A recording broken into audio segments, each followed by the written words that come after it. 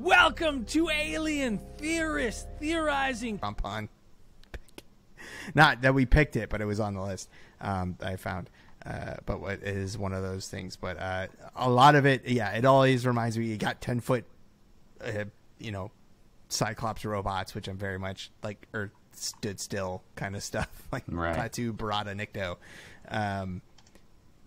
And so yeah, and the Gonk droid. I like this fact for just like there's this little droid walking around on 2 feet. Like it doesn't roll around on wheels like you think. It doesn't hover. It doesn't hover like you think. Like aliens that would have control of gravity and time and space to travel the vast distances between solar systems. But it's got little legs that it walks on. It's great. I love it. Love fucking Gonk droids. Gonk, gonk, gonk. Gonk, gonk. So to temper the whole thing, you kind of have to also go into the background of what was going on, maybe like the cultural and social climate of the time. So like we mentioned before at the beginning of the podcast, or this case file specifically, this is very much at the time the Soviet Union is in shambles. It is falling apart. It is changing at the time. And even before this time, there was a concept which had been kind of, I guess you could say it had been, what's the word I'm looking for here? I can't remember the word. Whatever. So there's a concept whatever. It doesn't fucking matter. All right. I can't remember. I'm not saying they were poor and starving, basically. No. There was a concept that had been brought forth, ushered in. Yeah, ushered in with the changing times, especially in the media. So in the media of the Soviet Union. So a lot of the Soviet Union, under Stalin, had been like a real clamp down on what you could print at the time. Like there were things that you could print and things you cannot print. It was super heavily state run. Right. Everything was super censored. Like there were things that you could put in there, and there were definitely things that you were going to get in there, or you're going to go to the gulag. Like that's where you're going to end up. If you think we're experiencing a little bit of oppression and free speech in North America at the moment, you got not anymore. Elon Musk saved us. Must save us, but you got to go back to the USSR. Words you want on Twitter now. And so towards the end of the USSR's existence, there was a decreasing pre-publication and pre-broadcast censorship. So they were not getting the media companies, the newspapers, news programs were not getting a lot of interference on what they could run and what they could not run with. So this is just about the time. It was kind of usually it's cited as being like a little. Like a 5-year period between 1986 and 1991 is where it really started to kind of ramp up. And so a lot of the news agencies were just kind of printing stuff and being like, seeing kind of how far illegal? We can go. Like, how far can we push this along? I got a great metaphor for this time in the USSR at the end of it here. It's like the 5 years pre-weed legalization in Canada, where there's this weed stores that would pop up, and they would keep selling more and more and stronger edibles. Oh. And then eventually they're like, okay, we get away with this. This is all good. And then there was 100 weed shops. Then there was 1,000. And then they're like, I guess this is legal now. And then we legalize. That's pretty much what happened here. Yeah, I think it's a pretty apt metaphor. So not only were you having a lot of information like within the country itself coming out, you had a lot more information about the quality of life and the quality of consumer goods that were in the United States and Western Europe, and all of that started to filter on into the Soviet population, who had been, at this time, like we said, they were waiting in bread lines. Like there were bread lines in the Soviet Union. Like there was widespread hunger. Didn't actually millions of people starve to death over that? The last there were a couple places like that happened. There was some mass starvation. Yeah. And so you had this entire kind of all of this stuff kind of from the West was kind of filtering in because all of it wasn't being heavily censored as it was before.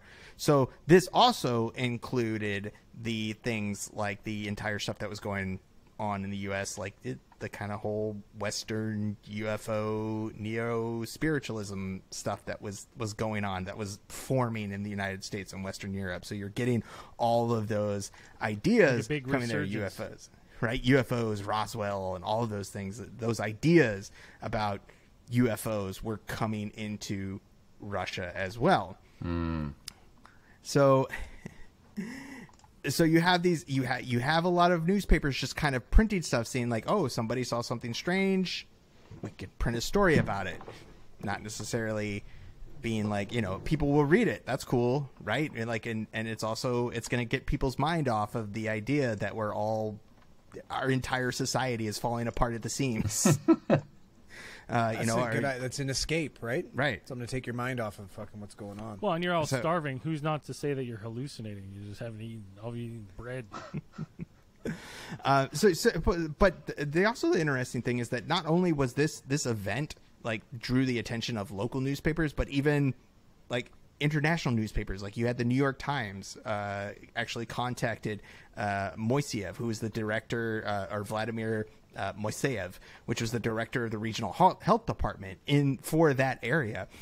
And they asked him about this. Like they asked him about this specific event. Like, hey, we heard about this. Like, do you have any comment to like, did any of for example, did that kid who disappeared and came back, did anybody at the site? Yeah. Has anybody talked to him? Has anybody? We gave him some bread and sent him on his way. Yeah. We put him to the front of the line. He's okay. But apparently, according to Moiseev, like none of the witnesses who had been there asked for medical help or reported to any medical facility to get checked out. Even the boys who had the other two boys who were identified by name did not receive any medical attention or anything like weeks after the encounter. I don't think they were getting a lot of medical attention for much, though, at this time to be in their defense.